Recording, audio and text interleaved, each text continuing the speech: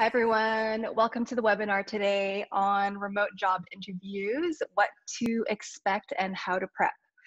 I'm excited about this. I've honestly only done one remote job interview in my life, so I'm interested to hear your perspective, Leah, who is our guest today. And so we'll be getting into we'll zoom out and talk about the general process of remote work, job interviews, and then kind of go into each leg of the journey, pre, during, and post job interviews. I'm going to introduce Leah in a second here, but before we do, I just want to talk about today's session, the format. Like I said, we're going to do a pretty casual fireside chat.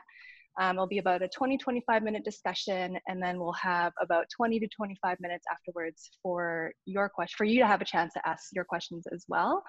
I also want to do this poll, set up this poll here for you to answer.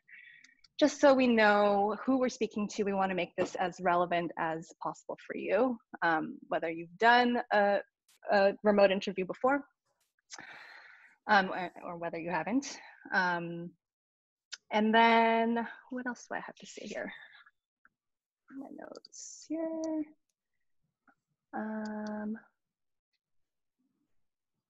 Yeah, I think that's it. The guidelines. Oh yeah, for the questions at the end, be sure to please, you can, as we're discussing, feel free to use the chat, and I'll be checking it regularly just to make sure. If you want to join in and chime in on the chat, feel free to. And for the question and answer period at the end, use them in the chat or pop them in the Q&A dialogue. It might be easier for us to see them in the Q&A box there.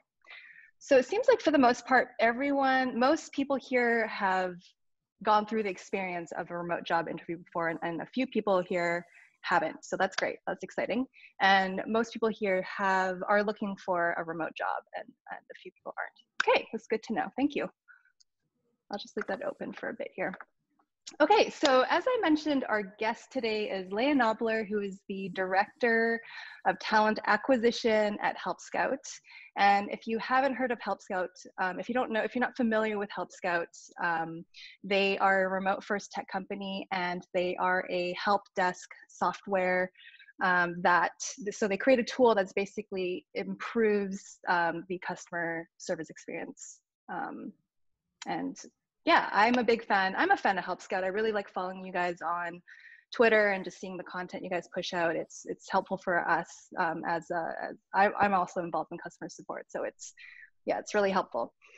So prior to this position, she used to work in higher education, used to be a public school teacher, in New York City. And now you're currently, as we already know, you're in Boston, and you have been working remotely for Help Scout for about 5 years now. Exactly. And it was 5 years last month. Woo! Wild. That is wild. And you've grown the team from 20 to 110. And you love talking about inclusivity, diversifying tech, and Beyonce, which I have to acknowledge. If you say you're a fan of Beyonce in your company public bio, I think that's, a big commitment. And I also, as a fan of Beyonce, really respect that. Thank you. I'm ready to make that commitment. Right. In public. I'm out about my Beyonce love, so. Yeah. So thank you again for being here. Really appreciate you spending your time with us and just giving us and shedding some more information on this interview process. And obviously you have a lot of experience in conducting interviews and managing that process. So do you want to start, do you want to start kind of zoom out and overall process? If I say I've never had a job and I've never gone through that process before, and I'm curious to know, I want to know what the general process is, like higher picture, kind of thing. How would you explain that to me? Sure. Well, I mean, it's different for every company. Every company has their own hiring process. And hopefully if they're, a really great company, they make it pretty clear what the process is. You can also do some digging on Glassdoor. Folks who leave reviews of the interview process will share, what they went through. But a great company has a really consistent interview process for all of their roles. And, for example, on Help Scout, for us, on our careers page, we publish what the process is. So anyone who's applying for a job, you can see what to expect. And we think that's just a nice way to, have candidates understand what to prepare for and to put them at ease and to sort of know where they are in their journey. Because applying to jobs is hard. It's exhausting. All the folks on the call right now who are applying for jobs, like, I'm sending you all my support and good wishes. I know it can be really hard. And so, a remote interview is going to be like this. You'll be on Zoom or some sort of video tool, and you'll probably talk to one person or a few people. And then you'll hopefully, at some point probably have a take-home project of some kind, or a skill assessment, or some other way besides just a verbal interview to sort of assess skills. And then if you make it through that, hopefully they're asking for some references and then making an offer. So it typically, it does mirror what happens if you can go in person and meet people. But, the big difference, I think, is there's no on-site day. I think a lot of co-located companies have this big day where you come and you're there for like hours and hours and meet with a bunch of people and have lunch and tour the office. And there's none of that, which I think is kind of great. That's an exhausting day. Yeah, it kind of cuts out that unnecessary energy wasted and focuses really on what's needed. You're both the Exactly. candidate and the company are interviewing each other and seeing if it's a right fit. Mm-hmm. In our last webinar with Caro from Skill Crush, She's great. she mentioned, who's awesome. She mentioned that the goal of your application, your resume, your cover letter, all of that is to get you an interview, not to necessarily get you your job. Obviously, you want the job, so you're applying for it, but really the goal of your resume and your application is to land you an interview. Are there any, and then also remote hiring managers sift through hundreds, if not thousands of applications. So what kind of applications actually land an interview? Yeah, I think that's the $1 million question. Yeah. I think for us, what we really pay a lot of attention to is all of our roles have short answer questions. So yes, we, look at resumes, but I'll be honest, those are like the afterthought for me. I am scrolling down straight to read your short answer questions. And there, we always ask, why do you want to work at Help Scout? And a lot of people write pretty generic things. And the ones that really catch my eye are ones that have done some research, know something about Help Scout, and can really convey and convince me that they're not just applying to a ton of jobs. They actually really want this job at our company. And that just, shows they're really excited and have done some of their homework. I think it also, for a remote company and a remote team especially, we rely so much on written communication that the short answer questions is also a great way for me to assess someone's writing skills and their spelling and grammar and attention to detail. And, it's not 100%, but if you can, communicate well through your short answer questions, you're likely going to communicate well in Slack and in, whatever else you need to do for that role at our company. So really, really putting your heart and soul into those and just answering whatever those questions are in a nice, thorough way, and being yourself. You don't have to obviously pretend. If it's a good fit and you have the experience, you should be able to make that case, I think, pretty clearly. A lot of things that I think people shouldn't do, please don't put your photo on a resume. I see a lot of that. And I think maybe it's different in different countries too, what norms are. But if you're applying for US-based company jobs, I don't think you need a photo. That to me feels very distracting.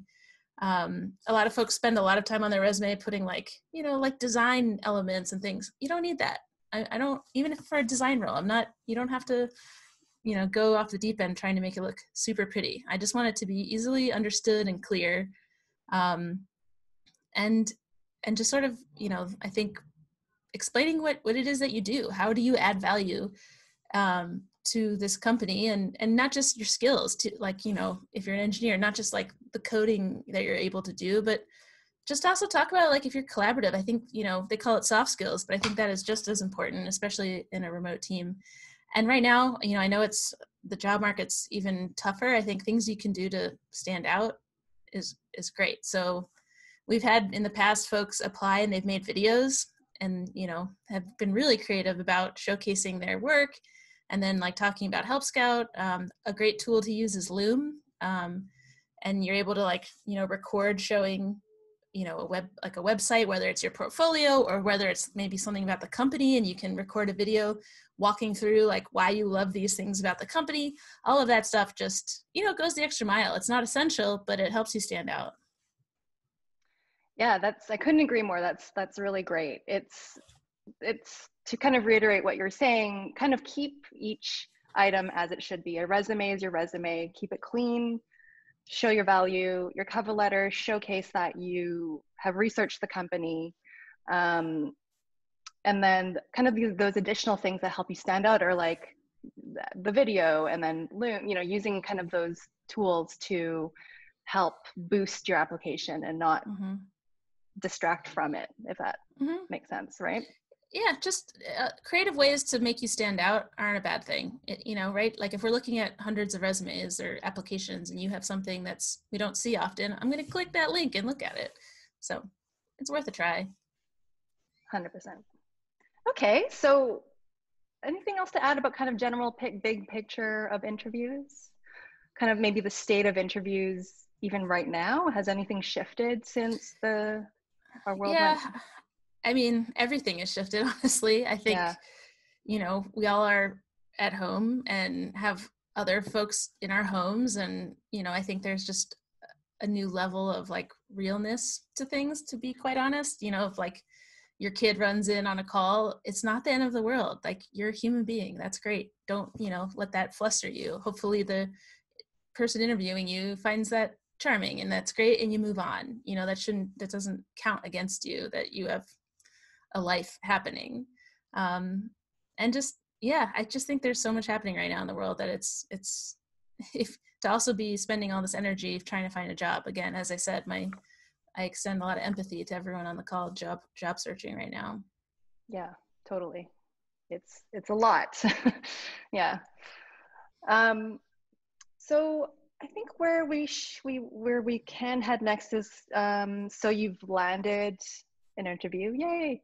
You get that email, you get that notification saying, let's set up an interview. Let's chat. Yeah. What do you do next? How can you prepare for an interview? Yeah. Well, it sounds like some folks on the call already had remote interviews. So, hopefully you've done this, but you got to test out all of your tech. You got to make sure you're set up, where you're going to take the call, how you're going to take the call, and what like tools and equipment you need. So likely it's over Zoom, but if it's Google Hangouts, whatever it is, test it out in advance. You got to practice. You don't want, the moment to come for the interview and it all kind of craps out on you. That's like the worst feeling. And there's no need to add that anxiety and stress to something that can already be full of anxiety and stress. So practice in advance, Zoom some friends, test it out. And, if you know that the interview is at 2 p.m., have a call at 2 p.m. on a different day so you kind of know what light is happening or not, if the room has windows, like little things like that I think people don't always think about. Is always great to do. And then I just have to urge everyone, please don't do I know this doesn't happen much now, but like in public places or being outdoors with lots of noise, like all of that really picks up on the call and is really distracting. So get yourself some headphones and try to find a quiet room if you can, and in a well-lit room, and set up shop there for your call. You've interviewed people who have been like in public or like public places? Unfortunately, yes. People have been in cafes, sometimes in their car, on their phone. And like, I get it, right? Sometimes you have to be a little stealthy about it or step out, but it's not the greatest experience for the person interviewing you if your phone is like shaking or, you don't have a stand for it. Like you want to present yourself in the best way possible. And then those things, you want to minimize distractions. So if you can be at home or in a room and it's kind of calm and not a lot is going on in your background, I think that's great. Yeah. There's a tool called Crisp. Have you heard of it? I have heard of it. Background noises. Yes. I've heard it works like, okay. I think it depends. Like, obviously they can't get rid of like, if you're sitting on an airstrip and there's like a plane landing, but hopefully no one's doing that, because that would also be weird. But weird times, you never know. Yeah, you never know. Yeah. But yeah, I think all of that would be great. And then, be comfortable, wear something that like makes you feel good. You don't have to obviously put on a tuxedo or a fancy outfit or anything, but Unless you want to. unless you want to, if that's your thing, you're right. I Yeah. shouldn't hate on black tie. Maybe black tie interviews can be like the new thing, but Totally. yeah, just feel comfortable. And I think the thing also is like making eye contact is a totally different thing on a Zoom call, right? Like when you're in person, you're actually looking at a human. But when you're in Zoom, right now I'm looking in my webcam little hole, but it feels probably like I'm looking right at you. And so it's just kind of a different experience, and it's good to practice that because I think it just helps, make a human connection between you and the interviewer. From time to time, you spend time actually looking in the camera. I know it feels unnatural because you want to look at yourself or you want to look at the person you're talking to. So kind of fluctuating between all of those, I think is a nice balance. Yeah, and that's why practicing. Do you recommend practicing like a remote interview with a friend or someone? Yeah. Oh, Yeah. absolutely. Why not? Yeah. The more practice, the better. And they can give you feedback on like, oh, you kind of sounded tired or like not so enthused. And then, Yeah. like, okay, great. I guess I have to amp it up even more. I think also over Zoom, again, since you're missing that body language, you really have to like sell what you have right here to the person you're talking to. So it's a lot of like smiling and trying to, exude energy the best way you can in this like little frame. And it's not easy, but it's doable and people are doing it. So especially if you're finding that you're more introverted, like try to save up some energy for that call and then like just like get as excited as you can and let that transfer through the screen. I know it's not easy. Yeah, I'm an introvert, so I 100% understand that feeling. Kind of what, I don't know if this is like a common question, or I guess I do see it around. People are like, what do I wear? There are mixed, you mentioned something you feel comfortable in. Like with more traditional interviews, they're like, it's so specific and it's very set, like wear business casual or, but from my perspective and meeting different remote or people around the world, remote companies, it's like generally it's just more casual, which makes sense. We're all kind of working from home. And so would you say just like comfortability over making that, that impression of what people say, like what you should do is wearing kind of business casual kind of stuff? Yeah, as I said, like pick your favorite shirt that you feel really good in and that you think looks good. Like the shirt, you have that one shirt that you wear and everyone compliments you. I hope you have that experience. Put that shirt on. That's a great shirt. That's now your Zoom shirt, and use that. And channel it. Look in the mirror. Make sure you look good. If you want, and then have it. You don't need to get super fancy unless I think even if the company is fancy, like you're not needing to dress up at home. Everyone's at home right now, and the bar has changed, so I think that's fine. Yeah. And so it's so funny because you're doing this interview, you're at home, which it's obviously your most comfortable place and where you feel the most safe. It's your home, and yet you're doing this interview that can be quite nerve-wracking. Do you have any tips on how you did lightly mention it a little, but how someone who is introverted or someone who is a little more awkward at speaking verbally, maybe they're more chat focused, do you have any tips on just for them to feel more comfortable and confident and natural on video? Yeah, I mean, again, I think practicing Zoom with friends, Zoom with other teammates you used to have, or just someone you trust who will have a conversation with you and give you actual feedback. Also, you can, have a Zoom call with someone and record it and then watch it back yourself. I think that's a really great way to see how you're doing. And, you're like, oh, I didn't realize I swivel in my chair like constantly, like you don't know some of the stuff that you do. And so recording it and watching it is, I think, also a great way to just always improve. Yes. Yeah. Anything else to add about interview prep? I think also just the last thing I'd say is it's okay to have notes. You're allowed to, take notes, have notes, prep in advance, and have it open, right? The beautiful thing about, a Zoom interview is no one knows what you're looking at, right? So you're allowed to have your Zoom call on one side of the screen, and on the other you have, your Google Doc full of the stuff you want to say about yourself that you've thought of in advance. That's totally great. No recruiter is ever going to be upset that they're having a call with someone who sounds really prepared. Let's just leave it at that. You have notes. I'm sorry, you're not hired. Right. Oh, you prepared and you were thoughtful? Gross. Yeah. No, no, thank you. If anyone else has any questions about interview prep, feel free to add them in chat or the Q&A dialogue. Otherwise, I think, so you've prepared, you've tested out the tech, you've picked out your favorite shirt to wear, you've practiced with friends, you've checked the lighting, you've checked the tools, all those things. You turn off all your notifications. Mm-hmm. So now we're at the interview, and let's talk a little bit about that. How, sometimes coming onto an interview can be a bit awkward. So, I mean, generally the hiring manager would likely lead the conversation, Mm-hmm. how are you doing? Are there some kind of common questions that you can kind of prepare for? Yeah, At the beginning of an interview?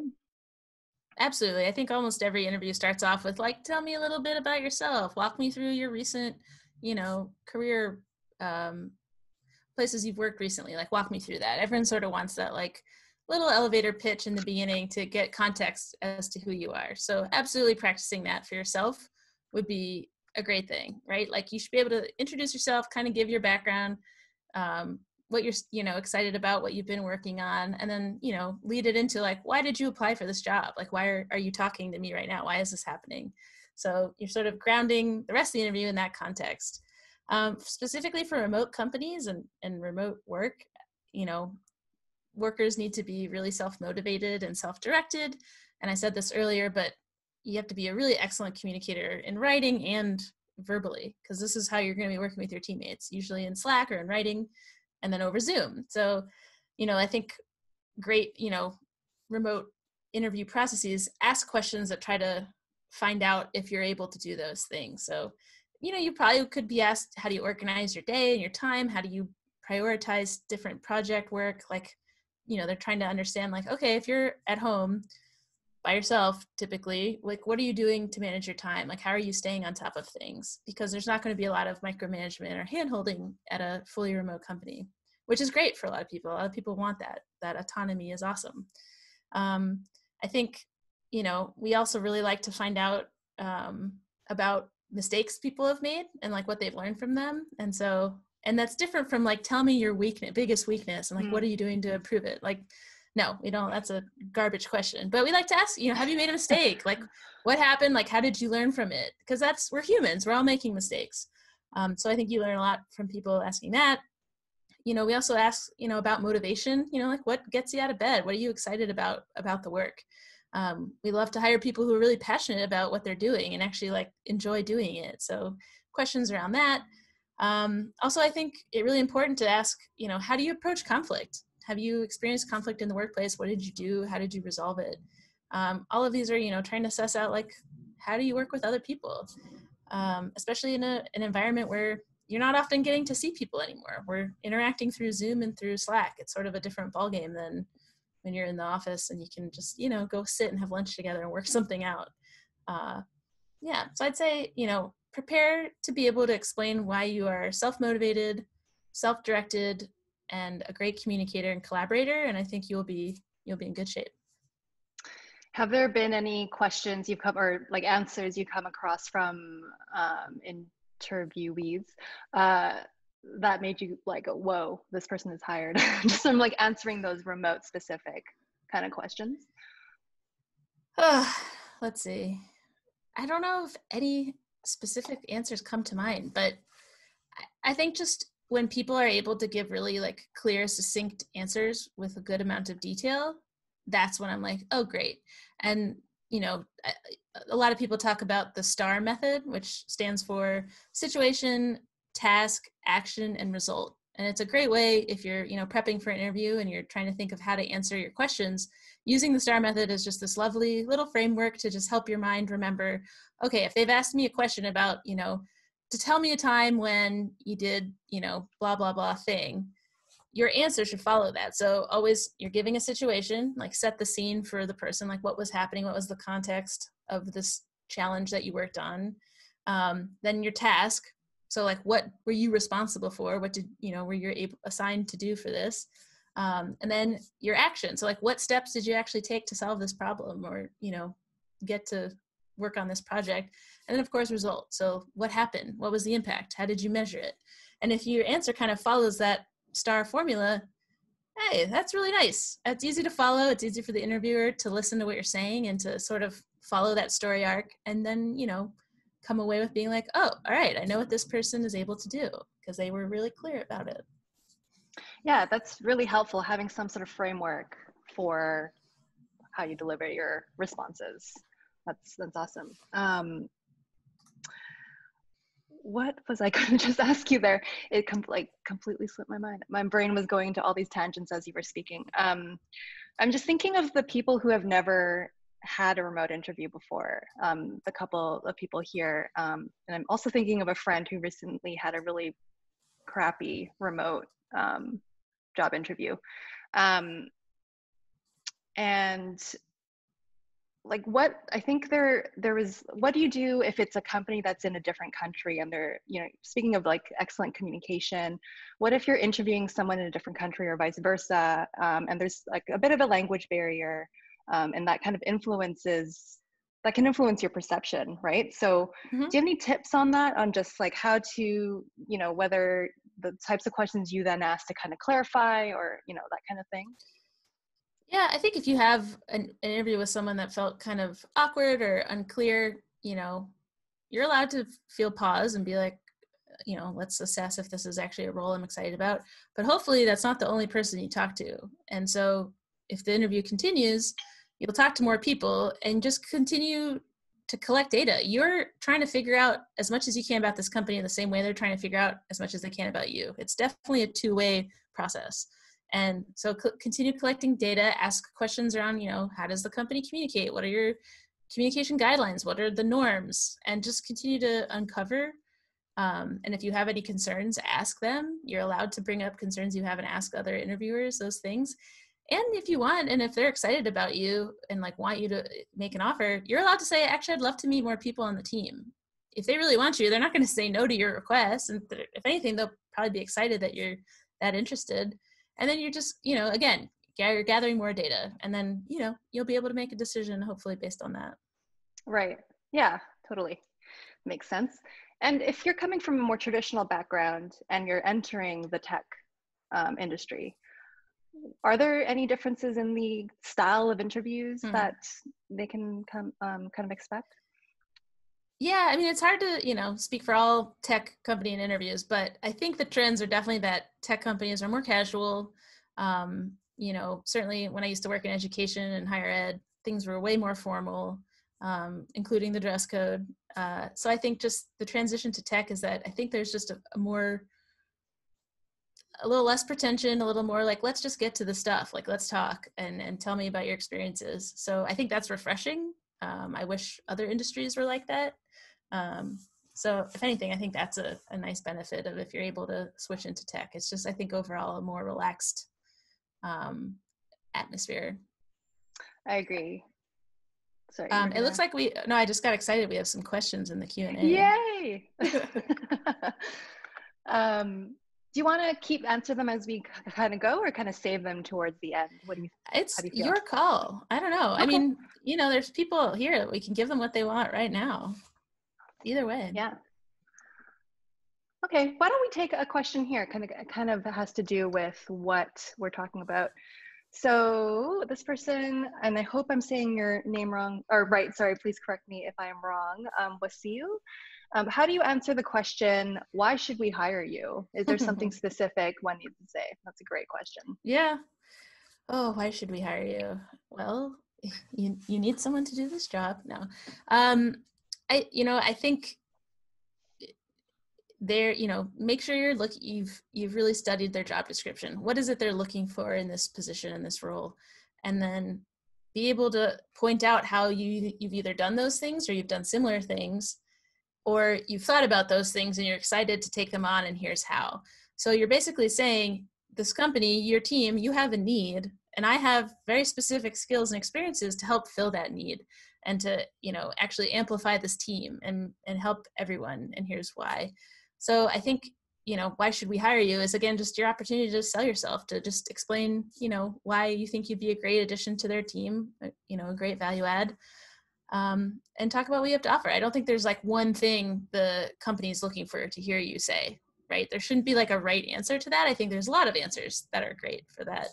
I hope that helps. Yeah, everyone's so unique, and what you have to offer is unique, and it's like nothing else. So really thinking of your own, focusing on your own uh, strengths, like not, it's like beyond strengths, your own personality and your characteristics and your kind of like special. Yeah, what do you bring to the table that someone else Yeah, doesn't? I think totally. that's a great way to think about it too, you know. And Mm-hmm. also, you've done some research about the company, you know, the problem they're trying to solve or what they're trying to do, and then you're making the case of like, I can help you do that. Boom, that's great. Totally. You're hired. You're hired. You're hired. Someone here similarly asks, not similarly, but in the same kind of, we're in this leg of interviewing questions. I've been asked in several remote interviews, how do you teach yourself new tools since we aren't going to be in person for a while?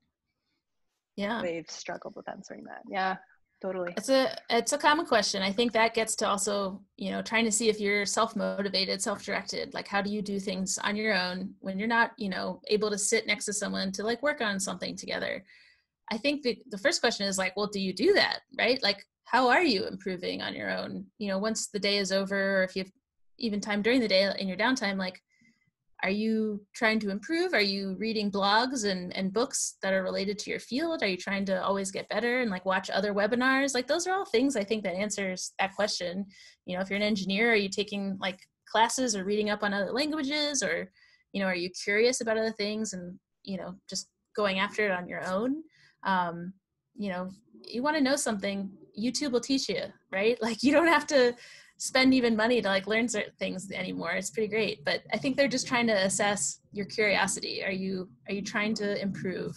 And do you have that spirit really? So again, there's not like a right or wrong. I think it's just like they want to hear like, great, what is something you've done to like demonstrate this? You know, I guess for me, like years ago, I wanted to get better at video editing, and I just learned by watching YouTube demos and tutorials on like how to use Final Cut Pro. And there's really great tutorials about everything.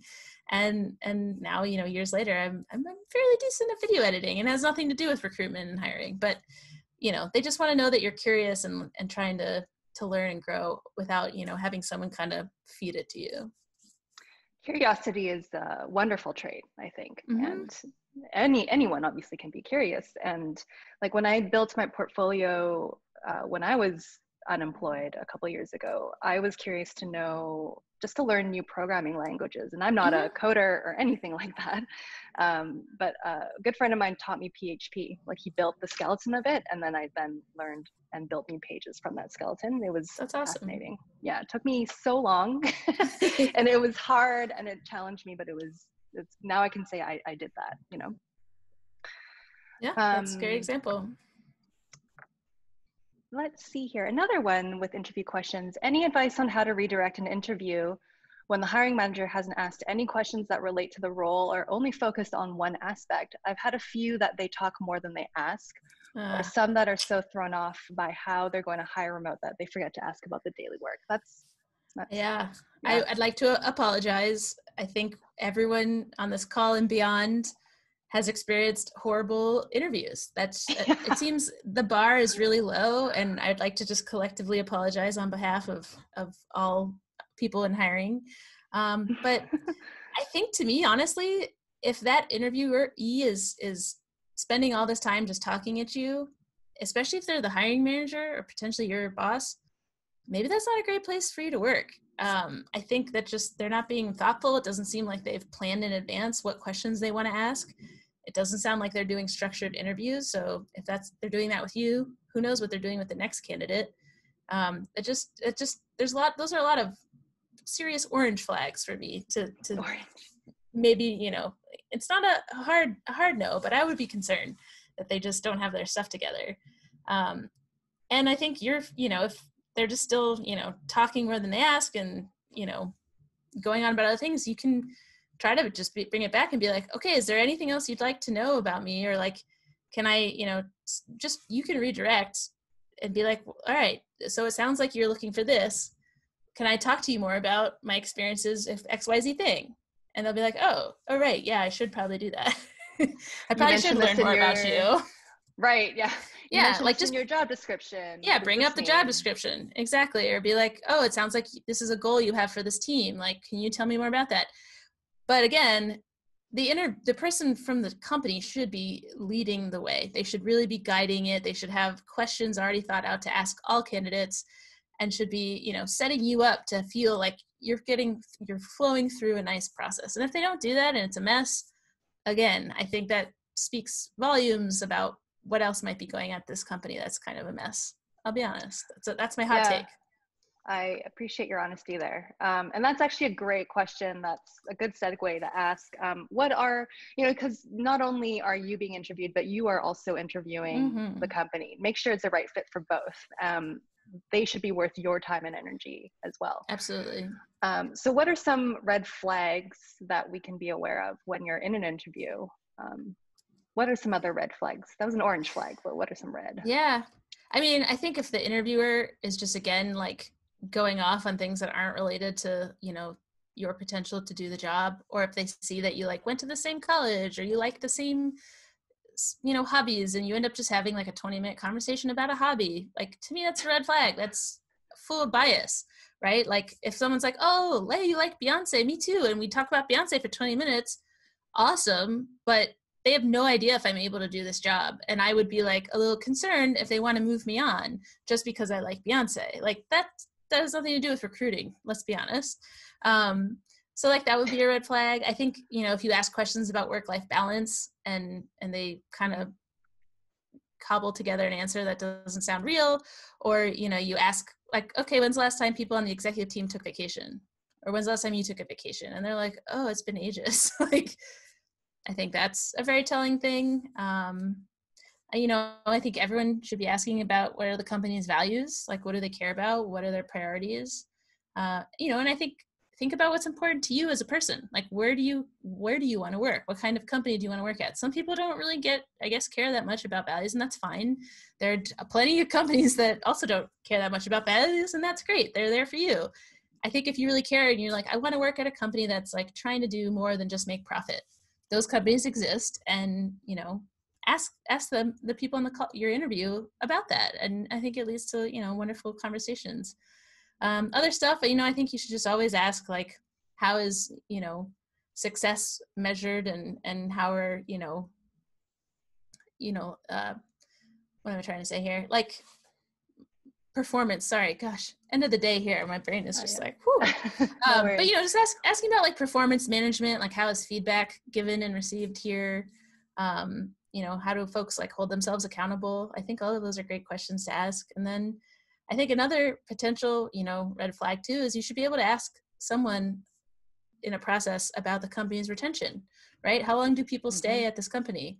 Or like, what are your turnover rates? And, you know, they should be able to get back to you, like figure those out and tell you. If they're quite high, that's like another reason to maybe be like, is this a place I want to work? Or ask them, you know, oh, why is your turnover rate so high? And they can maybe like be like, well, you know, have it, at least if they have an answer for it that feels honest and genuine about, you know, we're going through a lot of change, you know, if we needed to refigure other things, like that's understandable. If they don't have much to say and they're like, yeah, 20% of the company left last year, not good. Yeah. The number of times I've actually been in an interview and I ask them what their values are, and they're like, wow, that's We a should great have those. we should have those. Yeah. Values seem cool. Yeah. I like that. You're hired so you can help Yeah. us determine those values. I'm like, okay. It's hard. I've been in this position too, when you're kind of in this desperation level because obviously you need to eat and survive and Yeah, have a home. absolutely. It can be hard to kind of pinpoint and just be like, hey, is this the one for me? You know, like I've talked to friends and people Yeah. around the community too, where they in retrospect, you see those red flags in the interview happen and you're like, oh, they're there for a month and they're like, actually this culture isn't for me, because that can be harder to ask an interview for it remotely. But yeah, those are some great questions to ask about, like, and what you bring up reminds me too, you know, if you have several short stints on your resume, recruiters notice that and people notice that, and be prepared to be able to talk about it. Some people might not ask you, but if you were at a company for 5 months and there was probably a totally valid reason or something happened, prepare that story just to be like, oh yeah, we weren't aligned, or, what they advertised in the job wasn't actually what it ended up doing and it wasn't a fit. So I left. Like, there's always a story. So just make sure you're ready with those and you can be honest. And again, I think if you're honest in an interview and it ends up, they don't call you, get back to you, or it doesn't work out, that's probably not a company you wanted to work at anyway. Like maybe you just dodged a bullet. Totally. Yeah. I feel like we could talk about this for a long time, but I'm just looking at the time. I can talk about it all day, every day. Right? Yeah. So unless anyone else has any other questions, like so you're finished the interview. We're almost, you probably take home a test to do. Yeah. It's pretty common. If you make it deep into a process, usually you'll have like a couple video interviews with people on the team, and they'll ask, different, questions to assess your skills, your values, all that good stuff. And then if you get the take-home project, that usually means you're doing well. You're deep into the process. And that's especially, for remote companies, it's another way just to assess skills in a different format than just, through a conversation. For us at Help Scout, every role we hire, there's a take-home project. And we've been really excited about that process. I think it really helps us sort of assess someone in a complete way. And so, someone's project is never the only reason we hire them. It's this holistic view of like, how were they at every stage? And also, how were they on their project? And again, it's another way for us to check their communication skills. A lot of the projects require going back and forth. Sometimes we add people to a single channel in Slack and we communicate that way. We try to make them really relevant and mirror what happens if you're working in Help Scout. It's just, we're trying to collect data too and hire someone that will be, set up for success from day one. And if it's a good take-home project, it should be, as I said, relevant. It shouldn't take ages and ages to complete. Like, that's not respectful of people's time. If they're going above and beyond, they're compensating you for your time. We do that at Help Scout. It's nothing, huge, but it's a token of our appreciation that we know you're possibly already employed or in between, and we want to compensate you. If you're doing work for us in this context, we should give you, some financial contribution for that. But we know a lot of places don't do that. So I'm just trying to say, encourage companies to do that. And just put your heart into it. Show what you can do. This is your moment to show off. You don't have to hold back, and just ask a lot of questions. If they send you the project, look at it and just ask a lot of questions. A lot of people sometimes think, all right, I have to just take this and, whip up something on my own and then show it once it's done. But so much of this is communicating, right? So asking clarifying questions, digging in further, just shows that the company you're interviewing with, oh, this is how they think. This is how they're starting to solve this problem. Like, you're just giving them more data to know about you. So those are some more tips, just if you're ever in a situation with a take-home project. Great tips. And generally, there's some sort of disclaimer that says we're not going to be using this project or task, in our current efforts. Like say it's a marketing thing, right? Yeah. Like that disclaimer should be there. Right. We're not asking you for work for us. Thank Free you. Work. Yeah, that's terrible. Unfortunately, that happens too, and that it does. Horrible. It's no good. As I said, it seems the bar is really low out there. It's unfortunate, but it's good to talk about these things to bring more awareness to it. And then I think we, whenever we're looking for jobs, we can ask those questions and kind of, demand a better situation. Absolutely. So what do you do after an interview? So you made it further, you're far into the process. What do you do? Or maybe even after the first step in an interview, what do you do?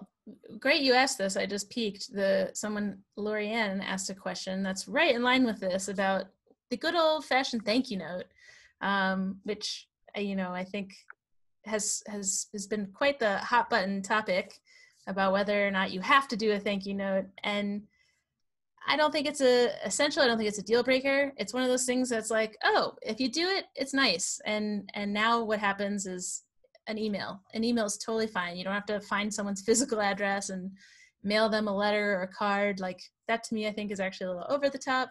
But if, you have their email or you have the recruiter's email, a lot of folks relay it to the recruiter and they're like, can you pass this message on to Justine? And everyone's like, sure. But, if you're thanking someone for their time, I think if you're going to do it, make it really personal. Say like what you liked about that interview or something the interviewer told you that really stuck with you, or, just like show again that you're paying attention, that it really did mean something to you. Yeah, you can just send the email and be like, thank you for your time. It was great.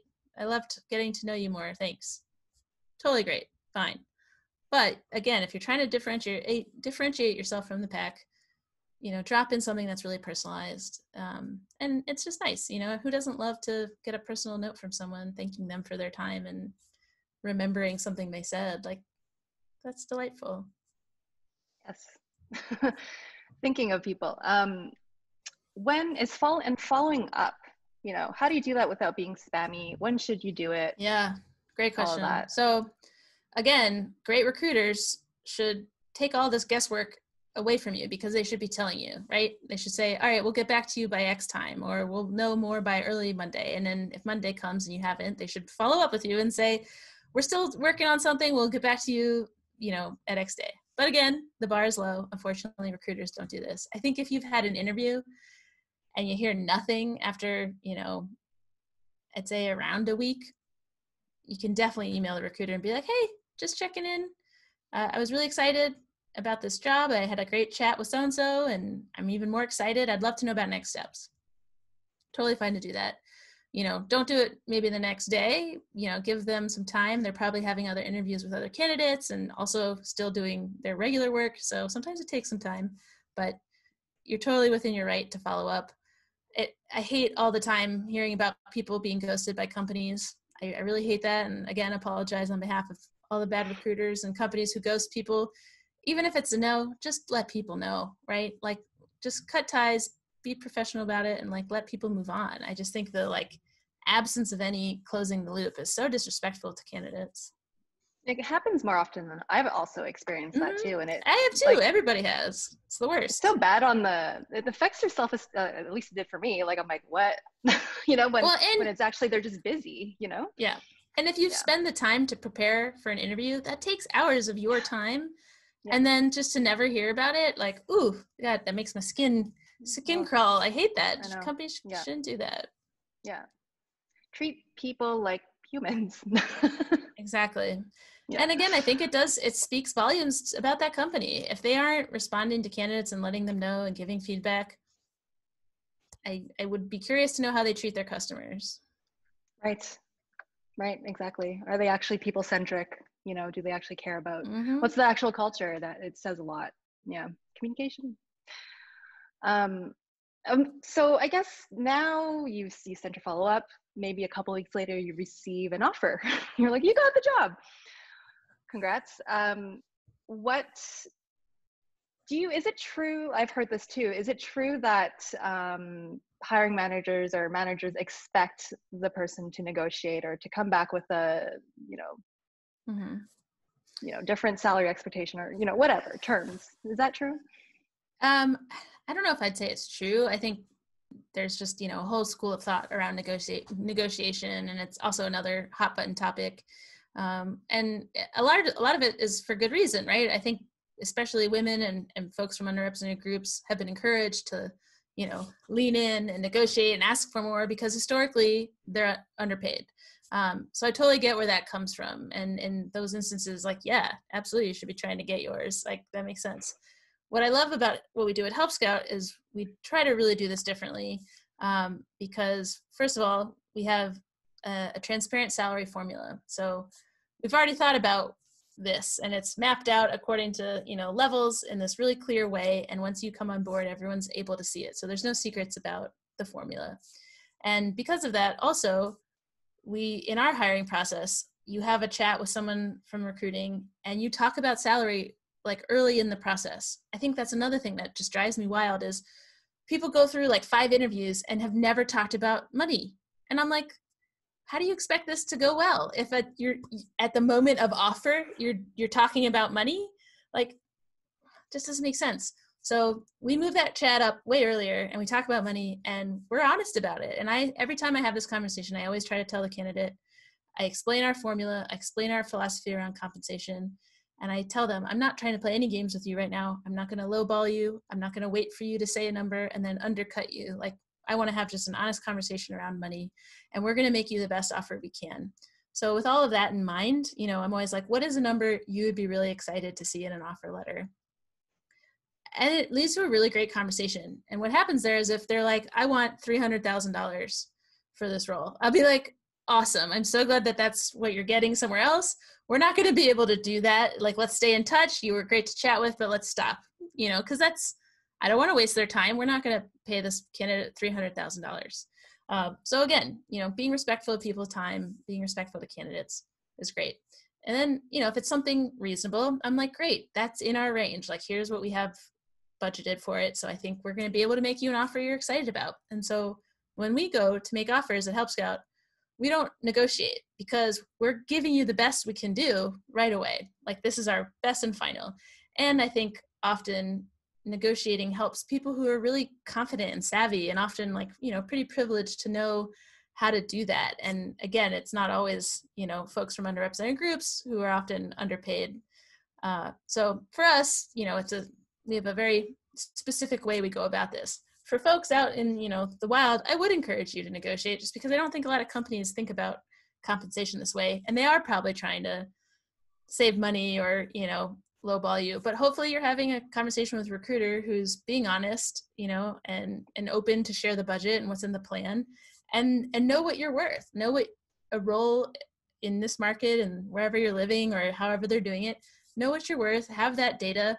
And then say what you want. And, if you want to add a little padding to it, like, great. And then if they come under and that's actually what you wanted, you're in a good spot. Great answer. Great Wasn't answer. Wasn't short. I'm sorry. No, I appreciate it. That was great. Yeah, it touched on a lot there, and I think it's really helpful. Do you think it would be helpful to ask that question to kind of Help Scout, does include that in their process, but what if they don't? Can you talk about it in your first interview? Can you ask that? I wouldn't do it in a first. I think if you've had 2 or 3 interviews and you haven't heard about benefits, you haven't heard about salary, any of that stuff, you should ask the recruiter, hey, are we going to at some point have a call about these things? I'd like to know more. And then maybe they'll say, yes, it's actually coming up next. Or, hopefully it's in the process. If they're like, oh, that's a good idea.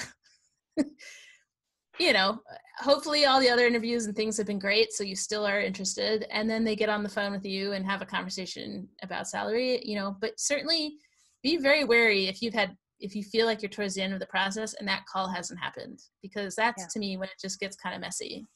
Yeah. I've been there too. Well, I guess we have about 6 minutes left. We kind of did the format different than what I said at the beginning, but that's totally cool. It's my fault. I got excited. I saw the questions. I got excited too. I like how it actually went really nice. Just last call, if anyone has any last burning questions, feel free to pop them into the Q&A box or chat. Anything otherwise, anything. Even if you have a question about Help Scout, what is Help Scout's overall hiring process, Actually, what is your hiring process? Just generally. Well, you guys aren't hiring right now, but you will be, We're starting to get back to hiring. We did take a pause for COVID stuff, but we're getting close. Pretty much every hire follows this process. Your first conversation is what we call the value add chat. And it's always going to be with the hiring manager and your potential boss. We think that's a great moment to have that first and have you as a candidate get a chance to say, oh, do I jive with this person? This is gonna be my manager. And all of our managers at Help Scout are really, equipped to assess, is this person a potential value add for our team? So if that Zoom conversation goes well, then the next step is what we call the tech screen. So you'd have a Zoom interview with someone who'd be your teammate. And then that conversation gets more into your skills and your experience. And what you're able to do, what you've done. And then if that goes well, that's when you have the chat with myself or my teammate, Mary. And we go over salary, benefits, kind of fun culture questions. And after that is the take-home project. And then if that goes well, there's a final interview, usually with someone on leadership from our executive team. We think that's a great opportunity for someone to meet someone on our leadership team. And then we ask for 3 references, and then we make an offer. So it can happen in as quickly as like 2 weeks, or sometimes it can, take around a month or so, but we try to keep it moving, and we try to be really respectful of candidates' time. I'm gonna ask you, what do you think is the general timeline for hiring, all the way to in a dream world? End? Yeah, a dream world, 30 days. I think that is a beautiful amount of time to make a great decision. I know there are companies that say like, we do it in 2 weeks, and I'm like, okay, great, that's fine. But once you start getting into like 2 or 3 months, if it's that gets very long. Like, no one should be in the process for that long, waiting to hear, or like not sure where they stand. Ugh, been there too. There's a lot of. Okay, so looks like we have a couple of questions here. Lorianne asks, how do candidates find the names of the hiring manager? I looked on LinkedIn, but sometimes I still end up guessing on who the hiring manager is. I mean, I guess you're trying to find the hiring manager before you have the interview, like in advance. That's tough, right? Like LinkedIn is only so clear. And if you didn't find it, to whom this may concern, you don't necessarily have to find a person, or at that point, sometimes you can pick the CEO or co-founders and just, talk to them. Like, it just shows you've like found somebody who works here. But, I don't lose sleep if someone didn't, address it to Leah or anything at all. But then after you've met with someone, you should know that name. Or again, now you have a recruiter you can communicate with, and you can ask them for any name, and they should be able to help you out. Awesome. And one last question here. When interviewing for a remote job, should one be paid in one's local rate or in the local rate of the interviewing company? Awesome. Yeah, question. This is another hot button issue. Topic. Hot button, and different remote companies have different points of view. We put a big stake in the ground about this. Our CEO, Nick, wrote a blog post like just a couple months ago that, equal pay for equal work, essentially. No matter where you live, that's up to you. That's your choice. We pay the same. We don't base it on geography. What we do is we kind of ground everything in the Boston market rate and then pay around that. But it's a hot take, right? Like, there are some companies who are in San Francisco, and they'll pay San Francisco rates just to San Francisco teammates. And then if you live in, Ohio, you're getting potentially 20 to 30% less for the same role. And we think that just seems unfair and not right. But there are, other remote companies who are like, no, that's wild. You have to take in cost of living and all these things. But I don't know, for us, again, we just think that's not up to us. We shouldn't dictate where people live or pay them based on that. That's their business. So, I think you can also ask, that's a good question to ask the company or the interviewer, like, do you pay based on San Francisco rates or London, or, knowing where the company has offices? You can ask that question. I think that's great. And then that helps you to inform what you should be asking for. So definitely ask. Great question, whoever asked that. Thank you for asking that. All right, so I guess we're at time here. If anyone has any questions, feel free to, if you think of them afterwards, feel free to send them to hello@weworkremotely.com. Leah, if you're okay with that, I can pass them over to you. We can make that happen. Totally. Message me on LinkedIn, or I'm on Twitter. It's just Leah is Nobler. Not too hard to find. But yeah, I'd love talking about all this. So send me all your questions. I'm happy to answer. Awesome. Yeah, look into Help Scouts. Check out their blog and their Twitter. They have awesome content, just very, very insightful. And yeah, thank you for everyone for attending, and thank you, Leah, for being here and just providing so much information. This was very helpful. Awesome. And look out for the recording for our members. We'll be sending that out in the next couple of days. Hope everyone has a good rest of your day. Yeah, good luck out there. I wish you all the best in finding a job. Yes, I do too. Take care, everyone.